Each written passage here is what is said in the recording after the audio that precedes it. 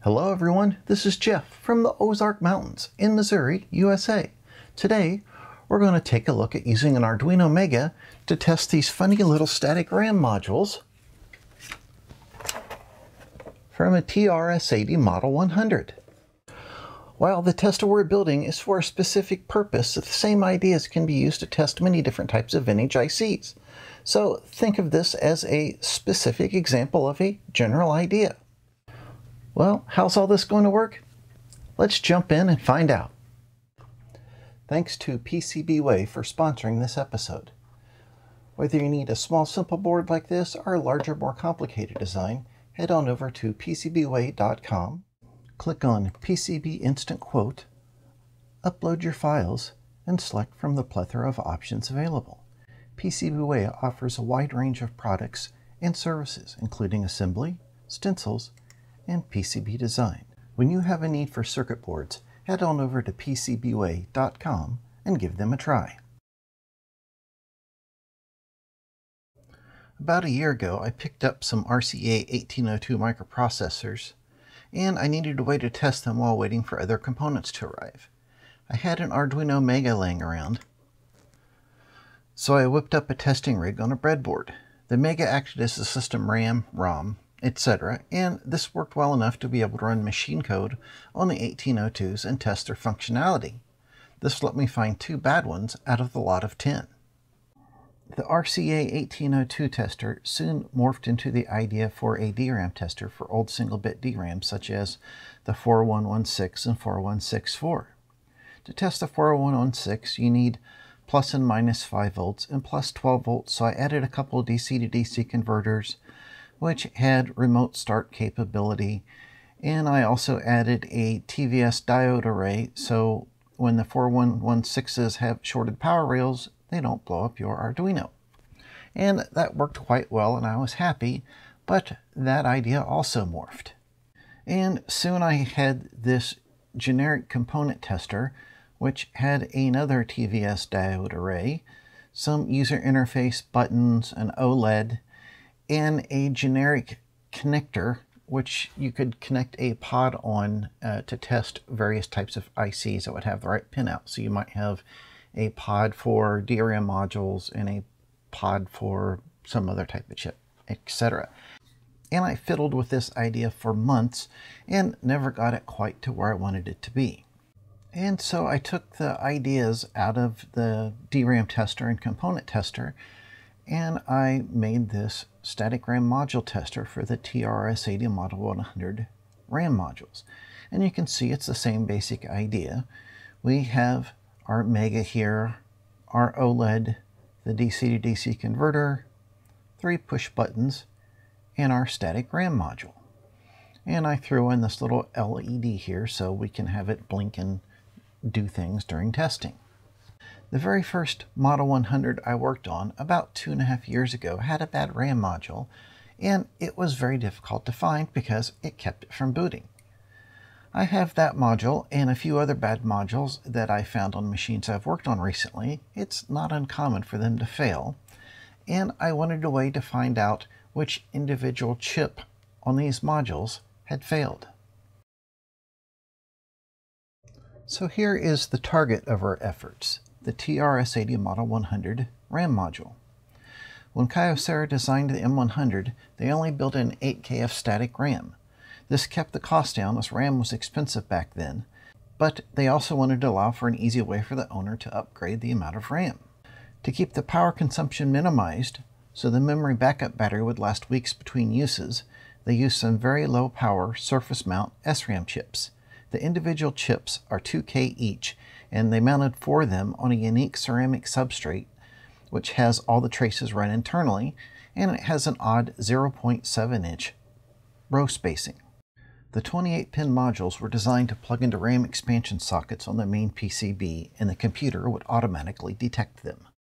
The RAM chips themselves have 2 separate chip enable pins. Both pins must be pulled low to select the chip. On the RAM modules, All 4 chips have one chip-enabled pin in common. They're all wired together to one pin on the module. The other 4 chip-enabled pins, one for each chip, go to separate pins on the module.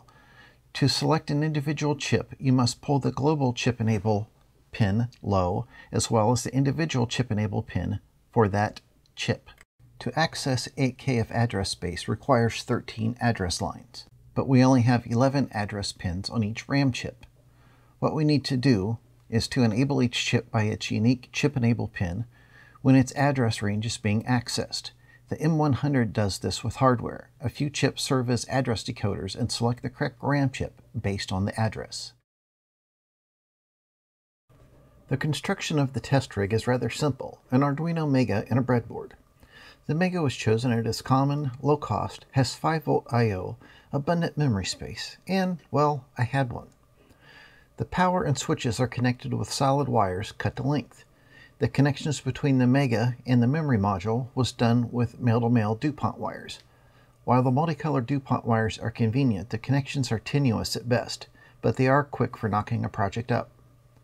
The use of a plus and minus 5-volt DC to DC converter was retained from the original DRAM tester, which can accept an input power from 4.5 to 9 volts DC. This gives the device under test its own power source that has remote on-off and current limiting built in. The OLED is a standard I2C model, and 3 push buttons are used for user input, which from left to right are up, down, and select. Because the memory modules have ICs mounted on the bottom of the PCB, combined with relatively short legs, single-row female pin headers are used as spacers. This makes inserting and removing a module a bit of a pain due to the headers and needing to sneak it out from between the DuPont wires. The LED was added to show the functionality of an interrupt service routine on the Arduino. I'm using the free version of Visual Studio with an add-on called Visual Micro, but you could also use the standard Arduino IDE if you prefer. While Visual Micro is not free, it works very well and allows me to make the most of the limited time I have for such projects. The software framework was borrowed from the earlier DRAM tester. The general ideas used for each test are the same, but the implementation on a multi-bit RAM is different than a single-bit DRAM, like the 4164. The main subsections of the software are as follows. The first time a piece of software runs, there are always some housekeeping duties to take care of. This is where we set up things like initializing variables, setting the standby configuration of the Arduino Mega I/O, and configuring the OLED screen, etc. For the user interface, we make use of the Arduino loop function to run the user interface. The UI is a simple menu system that makes use of the OLED and the 3 push buttons. In the file all_defs.h, we have an enumeration that describes all the possible states of the user interface. These include Splash, which displays a small splash screen for a few seconds. Begin, which displays the list of possible tests we can run and puts a marker beside the current selection. Select lets the user change the selected test. If the selection has changed, the state is set back to begin so we can redraw the screen. If the select button is pressed, the state is changed to times. Times lets the user select the number of times this test will be run. The user can use the up-down buttons to change the number. The select button is used to change the state to test. Test calculates the starting address and the number of bytes to be tested based on the test selected, and calls do test to begin the testing process. When the tests are complete, the state is set to continue. Continue pauses the display to show the test results. Pressing any key will change the state to again. Again lets the user choose to run the same test again with the same number of reps, or to go back to the beginning. We call do test to begin the testing procedure. It in turn calls the individual testing functions. The first thing it does is initialize the I/O of the Arduino to the proper state to begin testing, and then it turns the 5 volts on and institute a 2-second delay to make sure the 5 volts has had time to come up. It will zero out the chip failure counters, and it will run each type of test with different parameters. And finally, it will display a passed or failed message along with the chip number of any chips that have failed test. And it'll end by turning off the 5 volts and changing the I/O of the Arduino back to standby mode. The run test function fills an entire address range with a given pattern and then tries to read that pattern back. If it does not read the pattern back from the given address, an error is logged. As a demonstration, the hex values of 55 and AA are used. These provide alternating bit patterns. This type of test is not very useful. It can only tell you if any memory that is addressable can hold a bit pattern. It will miss any addressing faults on the chip itself. The walk test is a simplistic take on a march test. It first tries to fill all of memory with a pattern, and then it walks through each address one at a time, looks to see if it is indeed set to the fill pattern, and if it is, it will try to set it to the complement of that pattern. The address is read from again to ensure that the complemented data was read back. This type of test ensures that we can reach every address and that each bit at each address can be set to both 1 and 0. These simple tests are adequate for testing single chips or for simple modules like this. If you're writing a memory test to run on an actual computer, you would also need to worry about faults within the address decoding logic on the computer itself, and more sophisticated methods would be called for.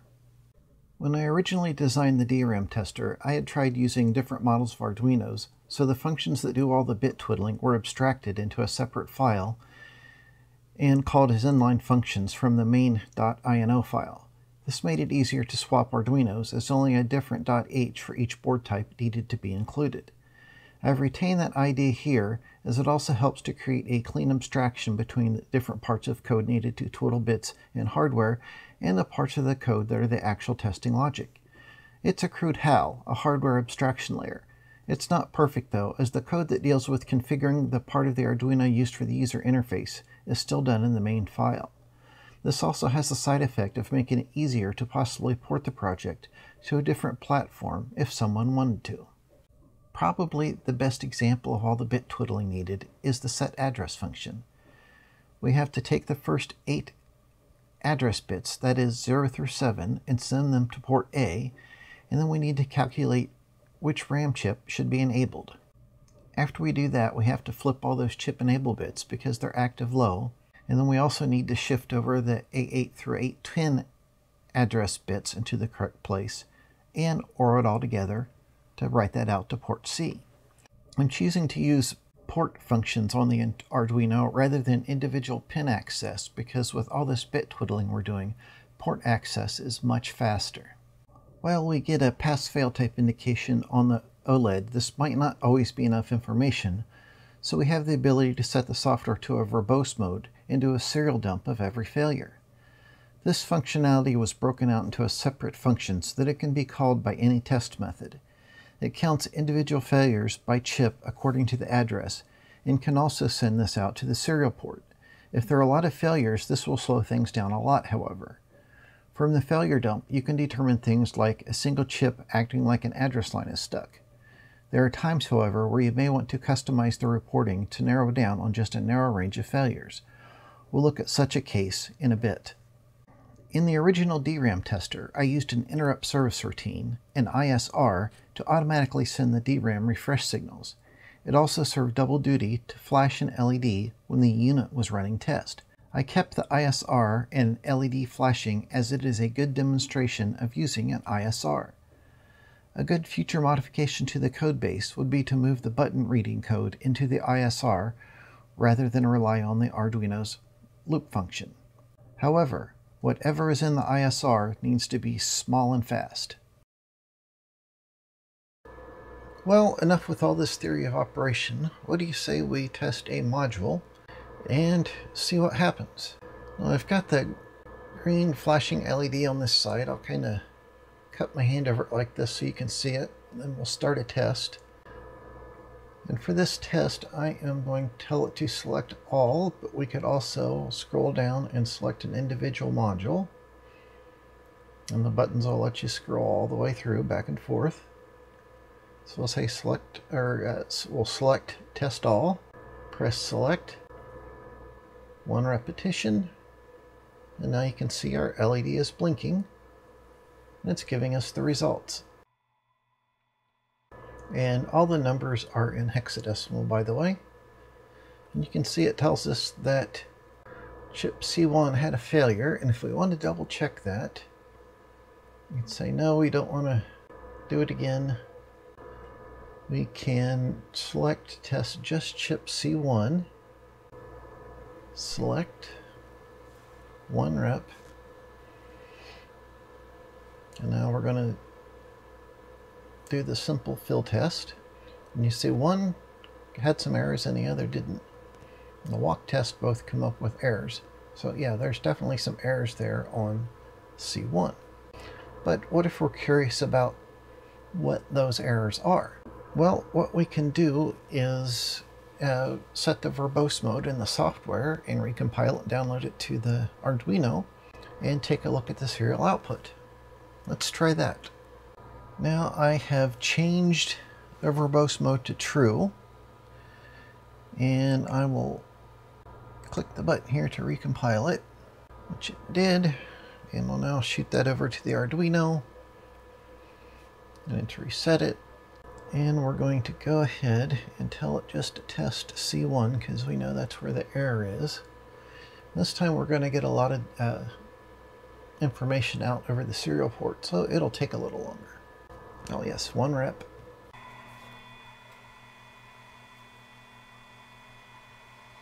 Oh yeah, you see the walking test finds a lot more errors. And if we scroll through this data that we got in the serial dump, we really don't see any easily definable patterns in either the address or the data read back.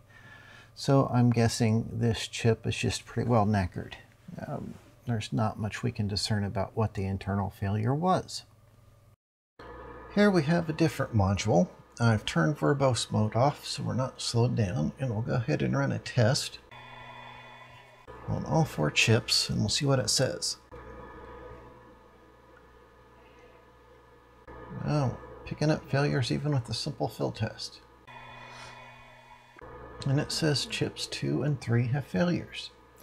What happens if we test those individually?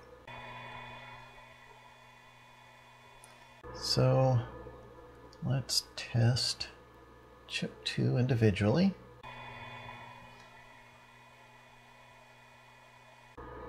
That's interesting. Chip 2 is passing. Okay, let's test chip 3 individually. Oh yeah, there's definitely some errors on chip 3. But why did we get that error on chip 2 when we tested all of them together, but no failure shown when we tested it separately? That puzzled me for quite a while. Now I have changed the code so we only get the verbose output for failures on chip 2. So we'll go ahead and do a test all again, and we'll see what type of information we get from the serial port.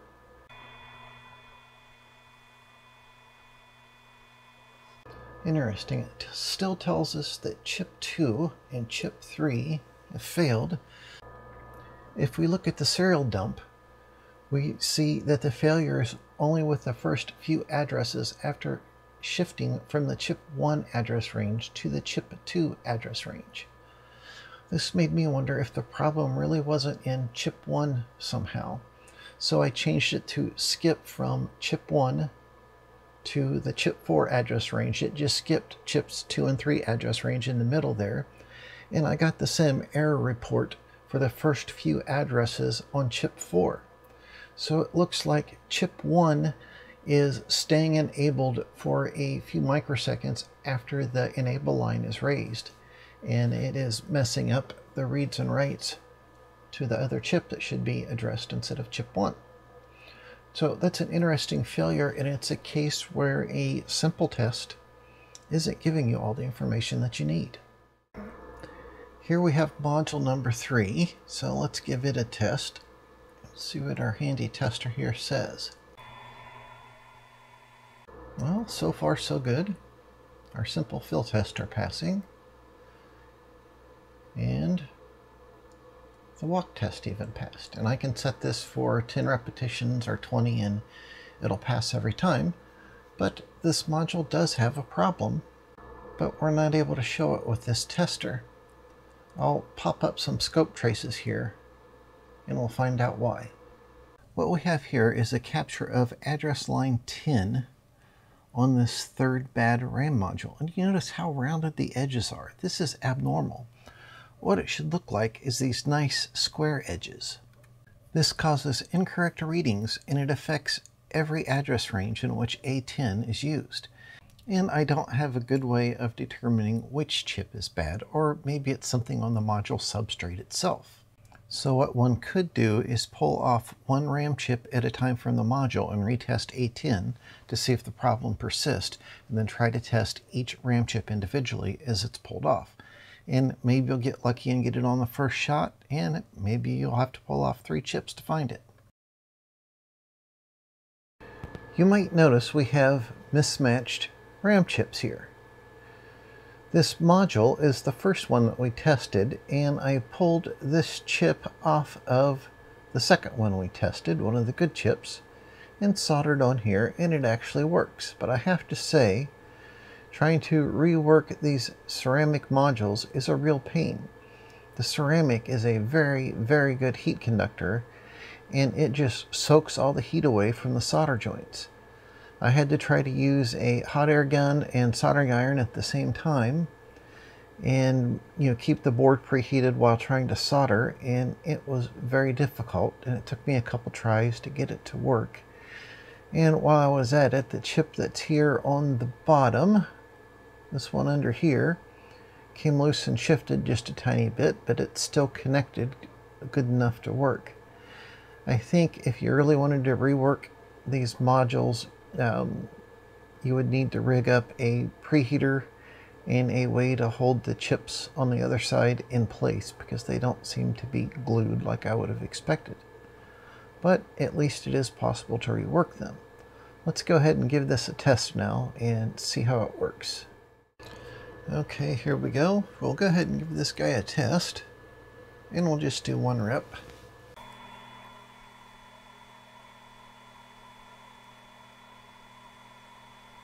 Yeah, I've tested this about 100 times, I would guess, after swapping that chip out as I was working on the software some more.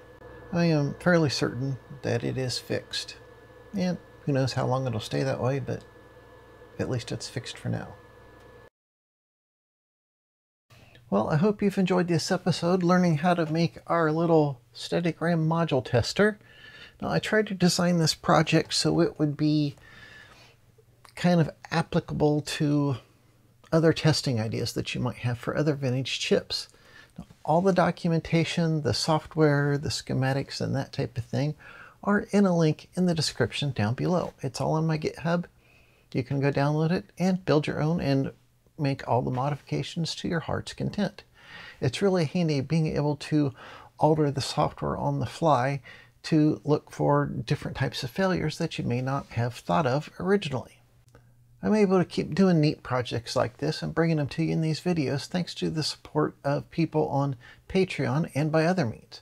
And I really appreciate it. It's what keeps this channel going.